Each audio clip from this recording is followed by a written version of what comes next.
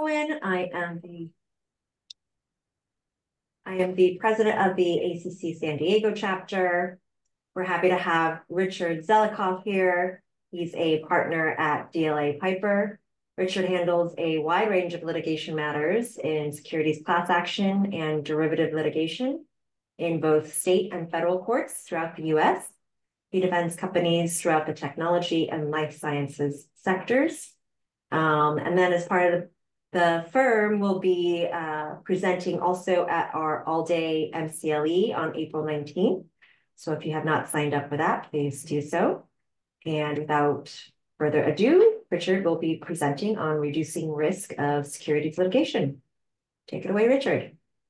Thanks, Diana, and thank you everyone for joining us today. I know spring break. There's a solar eclipse to be worried about for next week. But I hope you'll find this helpful. And I plan on trying to do three things here. One is sort of a high level background on securities litigation so that we understand kind of what we're trying to minimize. I'm sure some of you have been through this, but some may have not. And so I'm just going to try and sort of level set. Then I think we want to understand or need to understand plaintiffs' counsel's current playbook. And I think, well, maybe it's appropriate that today I'm in the DLA Piper office in San Diego, and Diana is in San Diego because this is sort of ground zero of the plaintiff's legal bar in securities cases with, Bill Larac having been set up here, starting here, and then also, Robin Skeller continuing. But I'm also going to try and describe, in addition to their current playbook, some of the ways they've sort of pivoted, evolved over time, because it's not static and then it requires constant vigilance. And then, frankly, the most important part of this will be, the public company sort of best defenses that we presently have, with an understanding that these defenses have to be kept updated and improved, and when there are chances to do that. So just as a quick overview, right? So potential securities class action is, it really is a stressful and unexpected event. I know there are many general counsel, chief legal officers of public companies who come from a transactional background. And so just litigation itself isn't something that's innate. It's a securities class action also is sort of different from other litigation, frankly, in that the company C-suite are normally named as defendants, and that sort of increases both the level of risk and the potential distraction to running the business. And there are large potential damages that are being sought in these kinds of cases. So just as a little sort of, the number of filings that exist or that are filed as securities class actions, lawsuits filed as securities class actions. This information comes from Cornerstone. And it really is between 200 and 250 companies that are sued every year. You can see here sort of a number of years in the not so recent past where there were many more cases. And this is one of the ways in which the plaintiff securities bar has or had evolved for a short period of time. Cases related to public company mergers and acquisitions were at one point filed in Delaware for the most part. The Delaware courts made it more difficult for the plaintiffs' law firms to get fees for the benefits that they were providing the company. And so they transitioned and moved cases to the federal courts as class actions. That's the yellow orange blocks here. That has changed, though they are still bringing claims on those particular situations, just in a different manner. The location of filings, maybe not surprisingly, You basically the two most common places where these cases are filed are in the Second Circuit with where there's New York, and then in the Ninth where we happen to be, and that's really the Ninth is always in one or two, and it's really the number of life sciences companies, healthcare companies, and tech companies in the Ninth Circuit result in a large number of lawsuits here. Uh, those companies tend to have more volatile stock prices that results in larger stock price drops on the announcement of negative news, and you thereafter there are lawsuits going to get filed. Um, this is something that there was this is how to there is there are two types of securities cases. I'm sort of at least on the federal side. There are cases under the 33 Act, which relate to initial public and follow-on offerings, and then there are cases under the 34 Act, which are just about aftermarket trading. There is concurrent jurisdiction in state and federal courts for the 33 Act claims, and the 33 Act claims cannot be removed to federal court. Um, and there was a point in time where the plaintiffs' bar decided that they wanted to bring their 33 Act cases in state court because the standards to survive motions to dismiss or demurs, if you're in California, was easier than it was in federal court. And frankly, there you can say, well, why did this start happening, or why was there sort of this increase in 2015, 16, et cetera?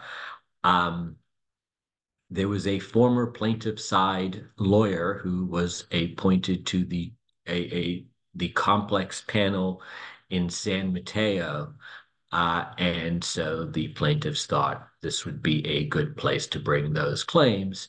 The defense bar, we have figured out ways to redirect these cases into federal court where they get the scrutiny, the appropriate scrutiny, in my opinion. Um, though not all of them, and this is really an issue where um, frankly, some companies did not adopt what is a forum selection bylaw provision mandating that 33 Act cases get filed in federal court. And this, to me, is, I guess, an area where the companies who have been sued in state court just didn't adapt quickly enough, or in sort of adopting one of those bylaws. And you might say, well, that's just sort of well, maybe it's a company represented by, a smaller corporate firm that sort of, or a smaller company. Um, well, one of those, because I know I'm involved in it, is Silicon Valley Bank, where we had lawsuits filed in state court, and it is creating significant complexities. And they were so it's not just sort of a smaller company that isn't paying attention to it, but it does mean that everyone needs to be vigilant and adapt. Um, Here are the sort of the costs of settlement. Again, information from Cornerstone over time. The median is always lower than the average because there are some well, people call them outliers, large settlements. Um, they're outliers until they happen to you. And that's sort of something that I think I'll talk about in a little bit, keeping in mind. Also, I think these numbers understate a few things. One, they understate because they do not include the attorney's fees to defend these cases. I guess that's a difficult thing for me to cover because I guess I am those attorneys' fees in certain situations, and that's one thing. And then there's also just the aggravation and distraction of these cases goes, I think, beyond the fees or the amounts incurred, and the amounts are not inconsequential either. So moving to the next slide, what is a securities class action? I mean, I think most of you probably are aware, it's basically, frankly, anytime you have a substantial stock price drop, there is a high likelihood that a plaintiff's law firm, and I'll discuss brief in a little bit how they go about bringing these claims or how they go about coming up with how to bring these claims, will sue, claiming that whatever information you disclosed that caused the stock price to drop was something you knew and should have disclosed um, earlier, and your failure to do so constitutes fraud. Um, I have a very different view on that, but I think that's probably slightly beyond what we're going to cover. Um, though I guess I should add is that I come to these cases from the perspective of I really do not believe that corporate executives and members of the board of directors are ever actually trying to affirmatively defraud their stockholders. Things happen, and that's sort of stock prices fall. But that the plaintiff's bar views these as all sort of indications of fraud. And what kind of statements can plaintiffs base their claims? It's basically everything. I mean, anything that might be viewed as directed to investors uh, can become the basis for a claim of securities fraud. I mean, there was a very short period of time where, you courts were dismissing statements made in ESG reports. And you can sometimes get that to happen, but ESG reports are, well, you're directing them to investors. Now those statements are also at issue. And frankly, I don't know, many of you might have received comments from CorpFin, the SEC division of CorpFin, uh, last year saying, hey, how come you've got all this information about your ESG issues in an ESG report, but it's not in something more formal? And frankly, I think that is also one of the reasons why the SEC issued their climate disclosure rules. Well, they finally issued them after considering them for 2 years. The claims that are most common, I already sort of mentioned this and described sort of where the different situations in which they arise. The 10B claims, these are the aftermarket claims. Um, these claims are in some ways harder to assert for the plaintiff's bar because they must allege intentional fraud, which is knowledge or recklessness. In the Ninth Circuit, that's deliberate recklessness. In other circuits, it's sort of a lower standard of recklessness, but it's still it's more than just knowledge. And they have some other things they have to allege that were enacted by Congress in 1995. And have actually been an incredibly beneficial way of helping eliminate and get many of these cases dismissed, and even a number of cases not being brought. Before 95, every forward-looking statement projection that a company missed was ultimately brought as a securities case, and that changed to some extent with the Reform Act. So Section 11 and 12 are under the 33 Act. The negative of these types of claims is that they are strict liability claims. There is no obligation for the plaintiff to allege or prove scienter, but they are limited to statements made in registration statements and prospectuses for public stock offerings. Um, and the plaintiff must actually establish that he, she, it bought shares in the particular offering. But a difficult thing to do when you already have shares publicly traded and you're doing sort of a secondary, very easy to do if it's your IPO and you go forward with a traditional underwritten IPO.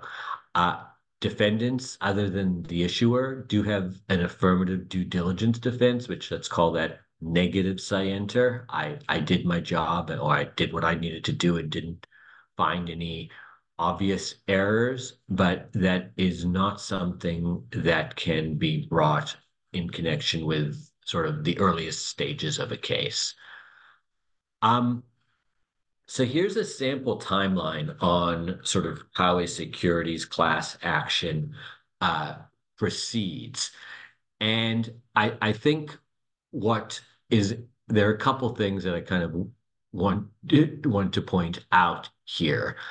And the first is that it's not like when you have a securities class action filed under the federal securities laws, it isn't the situation where that lawsuit is filed and you are immediately sort of off to the races. In all likelihood, your first response, formal response to the lawsuit is not going to be due until about 6 months until after that initial complaint. But I also would want to say is that you can't you and I'll get into this a little later. You shouldn't just be sitting on your hands doing nothing during that 6 month period. There are many things that companies should be doing in that time period to get ahead of what's coming. Um, and the other part of this is you're not likely to get a decision on a motion to dismiss uh, at least for quite a while. So it requires a little bit of patience as well. And this lawsuit, while maybe not as, being aggressively pursued for that first year, is something that, as if you're general counsel, I expect the executives named are going to be, well, why isn't this done yet? Why am I still named? This whole thing is rubbish. And just procedurally, that this is the way these things move. Um, I guess I briefly mentioned the Reform Act of 95 earlier. This really is something that without there would be many more securities cases. There would be many more securities cases that survived, got past a motion to dismiss. And frankly, maybe the most important part of this is that there is an automatic stay on discovery until the court has determined that the plaintiff has stated a claim. So you're not in a situation like it used to exist, which is a plaintiff would just file a lawsuit and then, 20 days later be issuing document requests that would be burdensome and annoying. Of course, before 1995, we we weren't all using email at the rate and other various electronic communications, so the volume of documents wasn't as high, but they were able to get them sort of immediately. There was also an attempt in the Reform Act to eliminate sort of this race to the courthouse where someone tries to file a lawsuit sort of first to take the lead, and lawyer-driven litigation. And that has had there is some success, at least in terms of eliminating the race to the courthouse. But in terms of lawyer-driven litigation, I can sort of, it hasn't quite worked out that way. And there are other ways in which this elimination of the race to the courthouse is something that the plaintiff's bar has evolved to address. Um, I do want to bring up securities class actions are no longer really sort of isolated, single litigations. This same set of circumstances will often sort of result in sort of a multi-front attack on the company. Um, with so one of those attacks is a derivative lawsuit, which is unlike a securities class action, which is brought by the stockholders in their capacity as stockholders, and they are seeking damages for themselves.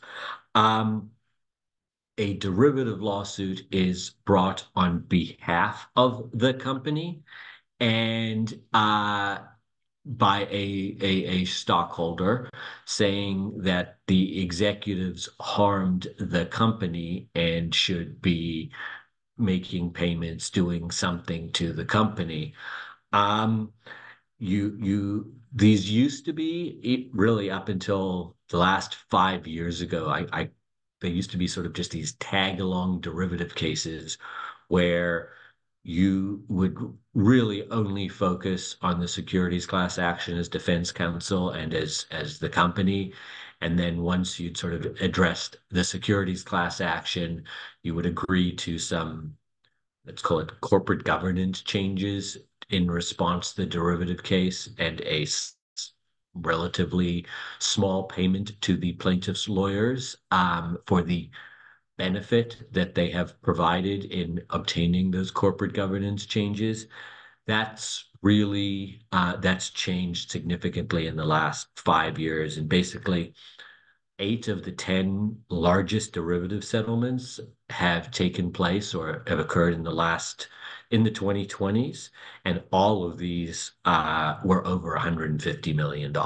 So we are not talking, corporate governance changes in a $500,000 fee. We're talking there's real risk there. There are particularly different procedures there that normally you can have the same counsel who's defending you in the securities class action address these, though sometimes that has to change. And I think a big difference that I guess many people don't recognize between derivative lawsuits and securities class actions is that the company cannot indemnify individual defendants, board members, executives for settlement of derivative lawsuits. The courts view that as sort of the company paying itself. Um, and so that has to be thought through kind of carefully in how someone defends these litigations. Um, Another sort of, let's call it front that whereby companies are attacked now when they were not in the not so distant past are books and records demands. Um, this has become it's both in and of itself a complication, and then they also end up being those demands be a precursor to a more detailed stockholder derivative suit that is much more likely to get passed or get through a motion to dismiss. Um, and frankly, the Delaware courts keep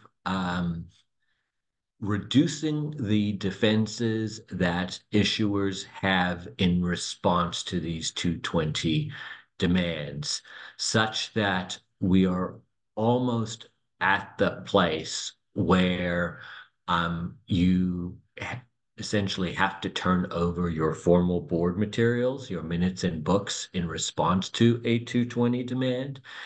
And that if those board minutes and books, what the Delaware courts will call sort of formal board materials, are inadequate in sort of how they describe board decision-making processes, and or then one, the plaintiff's lawyers are likely to be able to get more detailed information, such as emails, etc.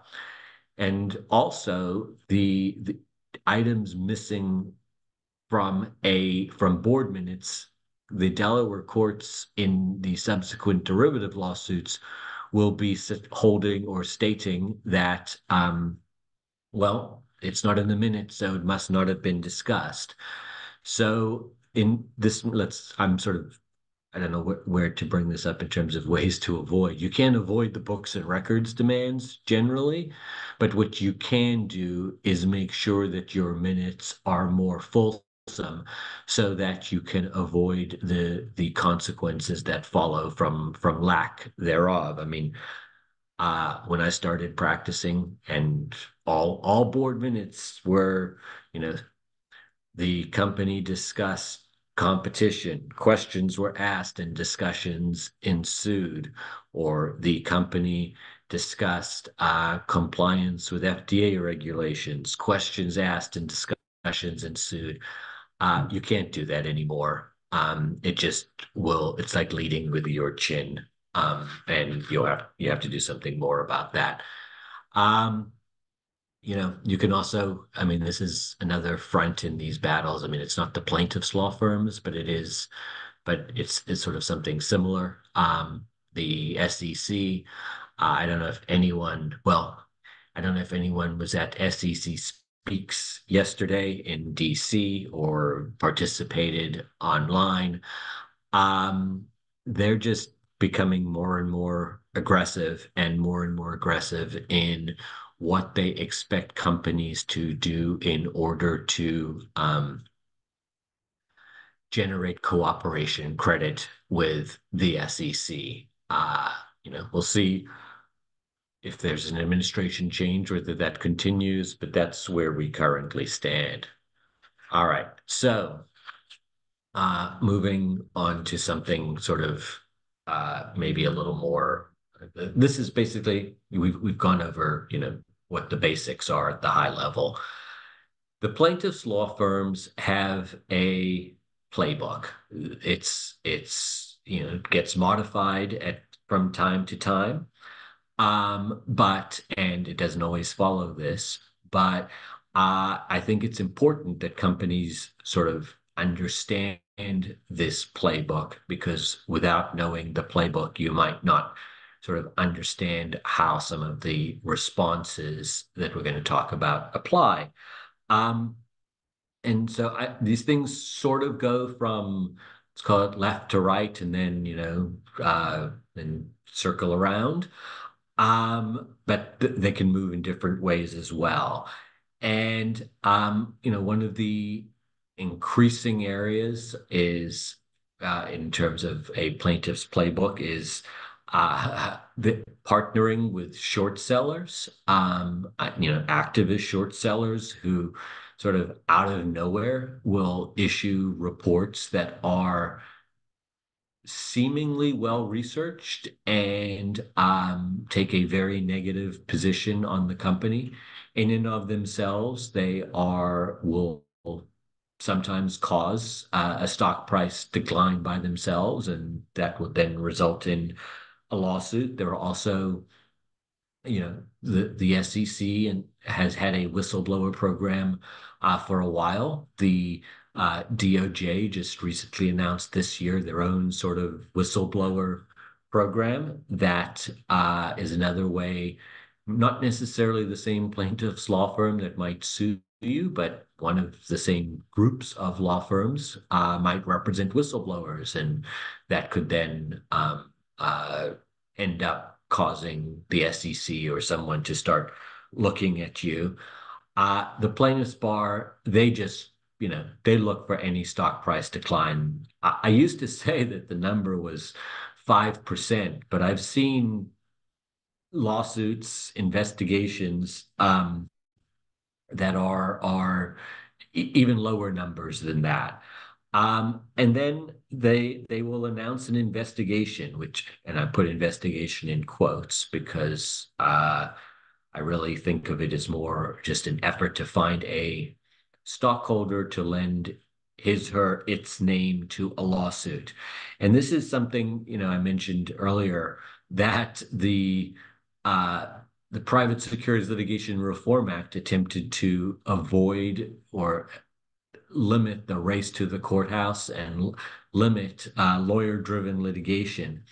But the plaintiff's bar has essentially co-opted some of those provisions that were supposed to be protective of companies, and use them to their advantage. So the Reform Act requires the plaintiff who first files a lawsuit to issue an announcement of that lawsuit so that other relevant plaintiffs who might have more of a stake, so that it isn't lawyer-driven litigation, can move to be lead plaintiff.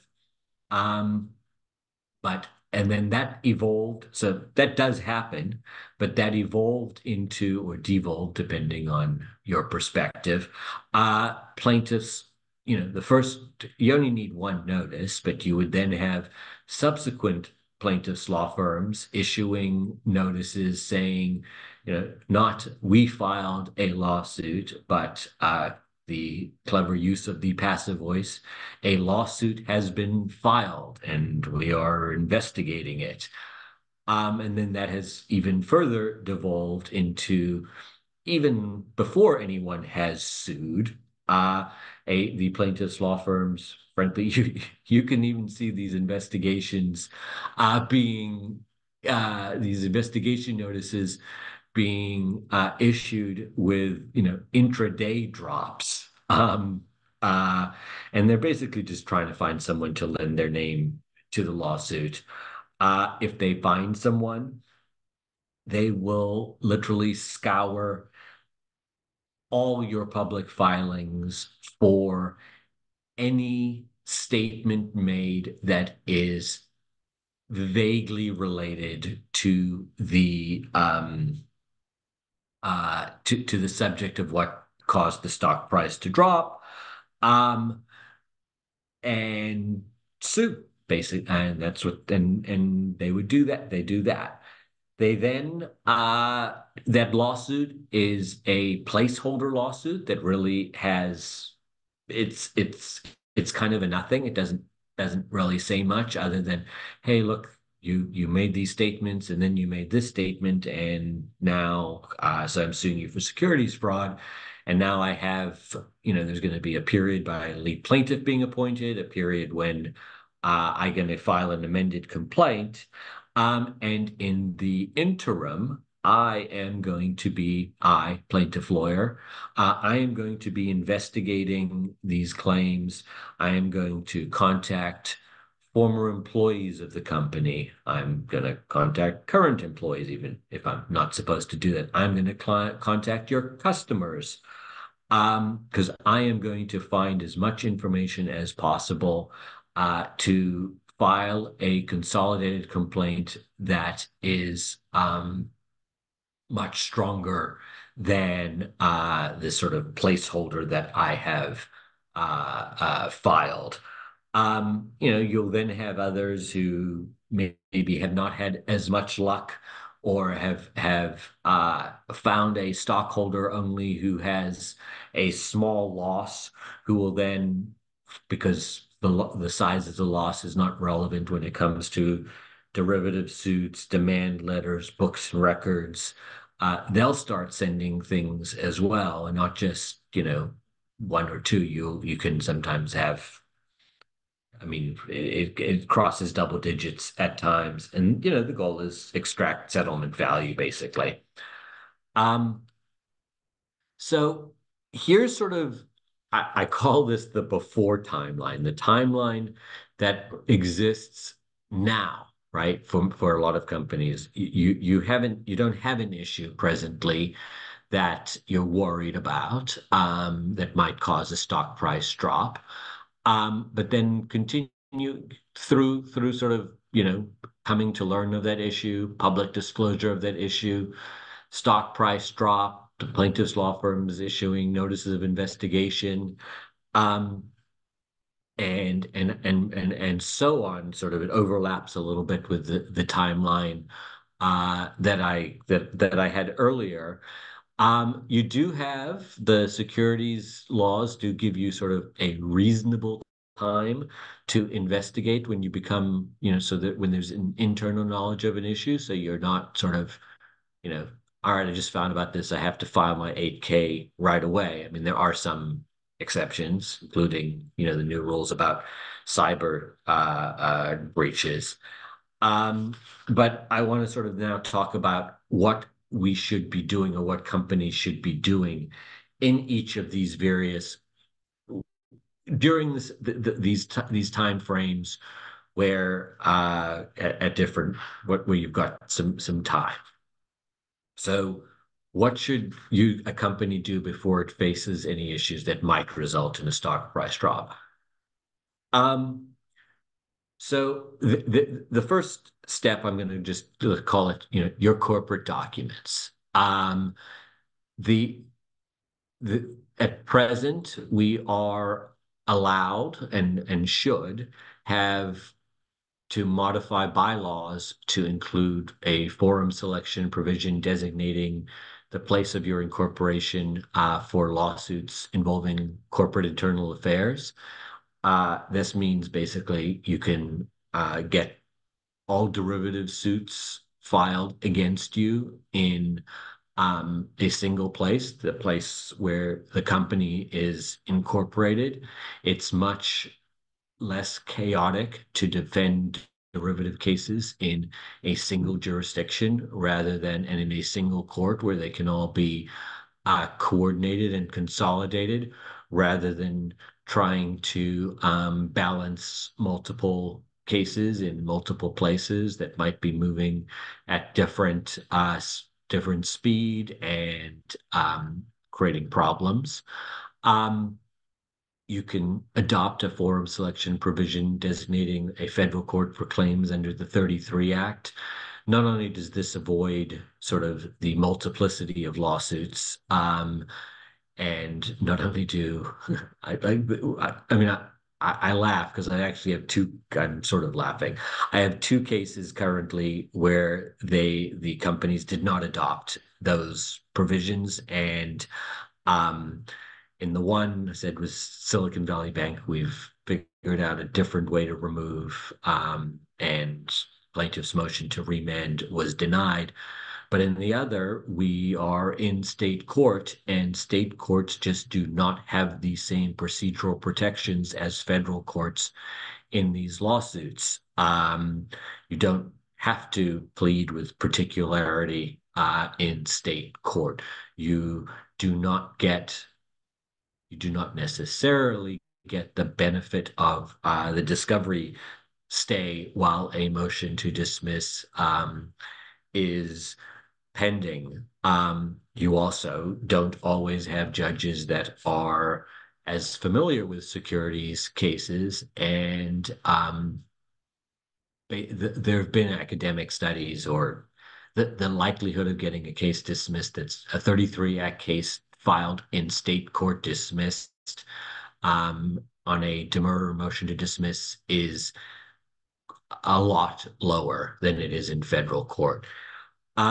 Next sort of thing to do is, protect your directors and officers from good faith mistakes. I think most companies at this point have, if you're a Delaware corporation, say there are, have the provision that there's no money damages for alleged breaches of the duty of care for directors. Delaware 2 years ago allowed a similar provision to be adopted for officers, though with some not quite as broad as for directors.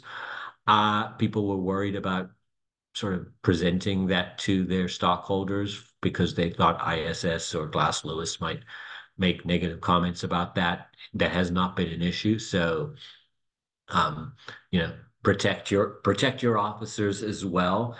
And I say that especially with there's been an increase in the number of sort of duty of care cases filed against officers. And with courts holding they have the same fiduciary duties as directors. Um, I'm going to guess or think that most of you um, have these policies in place already. But what I have learned over time is someone may have put all these policies in place 4 or 5 years ago and has not or have not brought them up to sort of the state of the art. Um, and it is so, you're like, oh, I've checked these boxes off. I can not worry about this anymore. Um, I just don't think that's the way these things need to be thought about. And it is I think it behooves you to ask counsel, hey, have there been any changes in some of these things such that we should update them? I mean, your insider trading policy is one, for example. You're going to have to publish it next year, basically. This is a good time to look back at it and make sure not just that it's state of the art, but that you're going to be comfortable having it subject to public scrutiny. There were changes in the 10b5-1 plan rules. Obviously, you're going to respond to those, but need to think about how those rules also impact your insider trading policy, especially with respect to sort of executive tax planning, because with the cooling off periods under the 10b5-1 plans, that if you make 10b5-1 plans mandatory, that's going to make it harder for people to engage in sort of tax planning at the end of the year. So another just a thing to think about. Articles, bylaws, agreements. Again, the indemnification and advancement provisions, um, and the case law applicable there to changes. And so sometimes it makes sense to look at the articles, bylaws, and agreements to make changes to those as well. D&O insurance. This is, what how, during there are hard markets for D&O insurance and soft markets for D insurance. And I understand D insurance is not free and not cheap. But I have found recently that I think there are, for one reason or another, companies do not seem to have, they seem to be a little underinsured. Um, just, and that's something to think about. Maybe what is missing is there's sort of a disconnect between the fact that there are going to be attorney's fees that reduce limits that you're able to have for otherwise. I think you probably know that D&O insurance, their duty to advance, not duty to indemnify policies, so that defense fees come out of those. Just another thing to keep in mind. Risk disclosures are, I honestly think that this is something I know companies spend a lot of time on it. I think it's something you should spend even more time on and really think about how we're tailoring them to your specific risks as they have changed over time. Um, and the other thing I've put this here, I guess I should have maybe made not bigger. Uh, there's this tendency, or at least I've seen this tendency to you kind of want to include your mitigating factors in your risk disclosures. There's a risk of FDA non-approval, but we've had wonderful communications with the FDA thus far.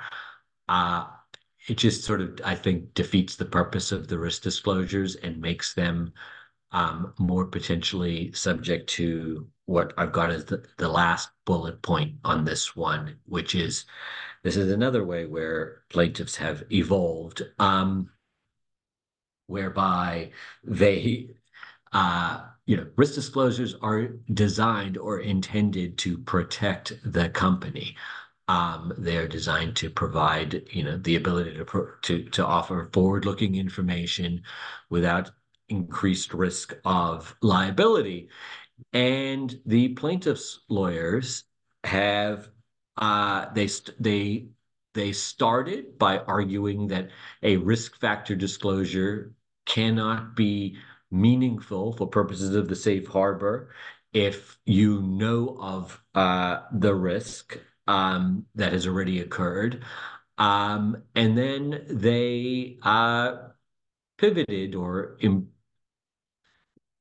improved upon that to arguing that a risk factor disclosed as a hypothetical is misleading in and of itself if the risk has already occurred.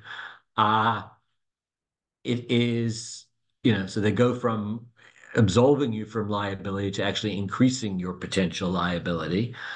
There is a cert petition currently before the Supreme Court on this issue. The Supreme Court hasn't taken cert on it yet. But hopefully they quote, they fix this. But we don't know. I've written something that should be coming out in the next, I don't know, a month or so on this issue that uh, I'm sure will be ignored, but nonetheless, it's sort of how I think about these things, risk disclosures. Um, you know, uh, this I know everyone does really try and do each of these things, and they're not always easy. Number two is one that I find real sort of some real issues with. Your executives will go to conferences and speak as part of fireside chats and otherwise, and are to some extent relying on sort of a forward-looking statement disclaimer made by the bank or the analyst in advance. Unfortunately, sometimes those what the bank analyst disclaimers don't make it into the transcripts, and you can then sort of lose the protection of the safe harbor that way. So just something to keep in mind when you have people doing that. Also, earnings calls, Q&A, obviously. I mean, this is uh, I guess this is managing your C-suite. I know many C-suite executives who are speaking on these calls have obviously, as they should, because they're managing the organization, have an optimistic view as to what what the company can accomplish. Um, but sometimes that uh, uh, gets gets translated into um, absolute statements that may not actually be accurate and may not actually reflect what is really going on. So that's there. Um, Protecting company information on board, NDAs, appropriate trading NDAs with former employees And this is, I kind of want to talk a little bit here about former employees because they actually become one of your biggest risks in connection with securities class actions. Each of the large plaintiffs' law firms have they have investigators on staff, and they also hire outside private investigators who will figure out through various techniques. LinkedIn is an easy one, who your former employees are, and they will call them to ask for information that they then can use in not that placeholder complaint, which is just a placeholder, but in the amended complaint. And NDAs with departing employees are one way to reduce the likelihood that those former employees make negative statements or, talk to these plaintiffs' investigators. I'll talk a little bit more about there are other things we can do there too. Um, you know, Engaging and monitoring stakeholders is an important aspect of reducing your risks. I mean, one, it means that they are less likely to be surprised by a negative development that thereafter, so reduces the likelihood of a stock price drop. But it also then reduces the likelihood of, an analyst report that says management shocked us, so this came as a huge surprise to us, which then can be used subsequently in securities class action consolidated complaints. Um, there's some things that you can't, you know, short seller reports come out of nowhere. They don't tend to provide the company with an opportunity for comment. They tend to publish during quiet periods in an effort to wreak, the most havoc. I think, oh, they didn't put this. Oh well, I wanted a picture of the Game of Thrones painted table here for tabletop exercises, but I guess that was going to violate copyright, so it didn't happen. But that's something, run through these things before they happen so that you're in a place to deal with them. Um, Moving on to sort of a different time in the between the event and disclosure, uh, investigation. I guess I'm a litigator, so I think you should involve litigators in in reviewing your public disclosures. Helps frame the narrative going forward, and then there's a question about disclosing early. Uh, if you do get sued, there are a number of things to do. I mean, one, make sure you connect with your D&O insurance partners. Can help. They're repeat players. They can help direct you.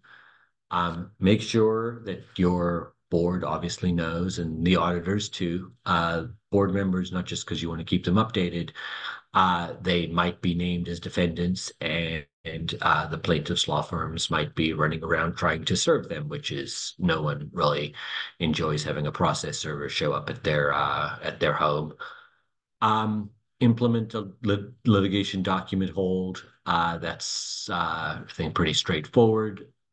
Um, Inform and assure current employees. People may be worried about their jobs. People may be worried about what this means for them. I also think that can be done in connection with both a document hold and then also a reminder of their duties of confidentiality. This is the former employee side is something where, I mean, you know, I think there are ways to contact former employees that reduce the likelihood that they're going to cooperate with plaintiffs' lawyers. I've learned this sometimes the hard way. One case, I actually sent formal emails, or I guess it was memos, to those former employees. Um, that became discoverable and was not the smartest decision I made in defending a litigation, but I've gotten better and you can work through those things. And then I said, I'm jumping. I've realized I've maybe spent a little more too much time on the background. You know, between that time period, that placeholder complaint and a consolidated complaint, there's 180 days. And I think a lot of companies sort of just sit there and say, well, we'll just wait for the amended complaint and then figure out how we're going to deal with that. I think it is a big mistake. As I said, I think you want to get your litigator involved right before or before you announce negative information, to help frame a narrative or reframe the narrative that is going to develop from the plaintiff side, and for people to learn the client's, I call it the client's story here, but I really view it as the truth, so that you are able to then put that truth before the court in connection with a motion to dismiss or otherwise. Um, and you can do this not just, in the immediate aftermath of learning something, but in your subsequent disclosures as well. And then I write here, I don't know, judicial notice and incorporation by reference. Just very briefly, motions to dismiss in securities cases, you are not really allowed to put in evidence. That's the nature of a motion to dismiss. But there are these various judicial doctrines, judicial notice and incorporation by reference, whereby information that may be publicly available can be used in the motion to dismiss and can be used to help actually tell the client's story. And so, but finding those documents and is something that should be done not in that 180 days, so that you're ready and able to which is tell the client's story in your motion to dismiss. I mean, it is all framed around, the case law and legal argument. But that case law and legal argument only gets you so far. And the client story, in terms of creating an alternative narrative, humanizing the defendants and providing comfort to the court so that she is willing to not just think about, well, this doesn't meet the technical requirements of the Reform Act, but I'm real comfortable that there really wasn't anything untoward occurring. Makes, I think, judges are people too, much more likely to dismiss a case than not. And I think well, that's the end of formal, and I have left you exactly 1 minute for questions, though I'm always available afterwards to provide, to answer additional questions should you want to reach out.